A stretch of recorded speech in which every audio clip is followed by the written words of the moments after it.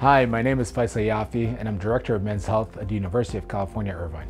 The way an inflatable penile prosthesis works is when a man wants to have an erection, he will press the pump that is between the testicles and the scrotum, and it usually takes about 10 to 15 squeezes.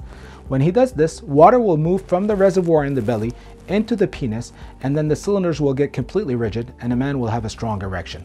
As there is a one-way valve on the device, once the water is in the cylinders will stay rigid for as long as the man wants to have an erection. Once the man is done having sex, on the same pump in the scrotum there is a deflation button. The man will squeeze the deflation button for a few seconds and the water will come out of the cylinders back into the reservoir and the erection will go down completely. This allows the erection to be completely concealed and a man can continue wearing the same clothes he usually wears. I tell patients that even if they walk around naked in the gym, nobody will ever know that they have an implant.